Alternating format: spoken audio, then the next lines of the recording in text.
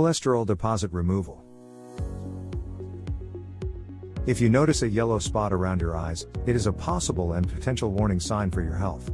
Clients don't know, but when they appear on your eyelid, they are commonly referred to as Xanthelasma or Eyelid Xanthomas. Many studies and research have shown that cholesterol is broken down over time in capillaries. This causes cholesterol to come into contact with the skin and causes an increased spot on the skin surface. Imagine a leakage under your skin into the layers of the dermis at the weak spots, near your eyes. A cholesterol deposit is a fatty, slightly elevated coating that usually occurs in the form of a white, yellow, or rarely, but they can appear as a red spot. This can be due to a combination of factors such as age, skin age, diet, blood cholesterol levels, and the presence of other factors. One of these growths is called Xanthelasma and is medically referred to as cholesterol deposit or cholesterolemia, CHD.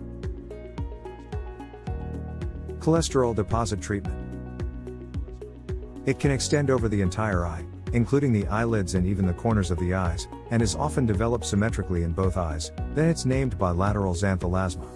It is rarely affected by eye movement or eye movement, but tends to occur in the form of drooping or drooping eyelids and a lack of eye movement in one or more eyes or eyelids. While cholesterol deposits in the eye can be surgically removed, this is not recommended if it is located in a place that is too close to the eyes. Also, the scarring and cost can put a lot of people off the surgical option. There didn't used to be a removal option that worked, but now there is. Finally, Xanthel, a specific cream developed solely to target Xanthelasma and external xanthomas, is available to remove them fast and at an affordable cost. Cholesterol deposits in the eye are often observed in people with high cholesterol levels, but can occur in anyone and are more common in seniors. The sudden appearance of a bump can look like a contagious skin condition called molluscum contagiosum. This is a form of acne, because the bump can become inflamed and resembles acne. Milium are dead skin cells trapped in the surface tissue of the nose, cheeks and chin. Xanthelasma has defined look to them. There are sites like xanthelasmatreatment.com that have a large collection of images of xanthelasma for easy recognition of this skin condition.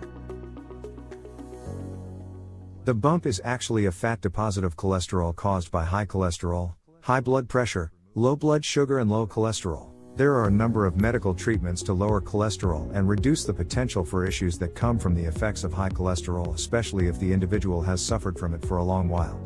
These surgical treatments are able to remove or bypass cholesterol plaques that put the patient at risk of stroke. Treatment is essential to reduce triglycerides and treat heart disease caused by high cholesterol levels in a serious disease. Early detection and treatment of high cholesterol can help to avoid potentially blinding, life-threatening or otherwise visually impaired conditions. Your eyes are the only place where you can observe the actual blood vessels without having to cut into the body or take special pictures. Cholesterol deposits. Based on the above causes of high cholesterol, there are several things you can do to address your raised cholesterol levels.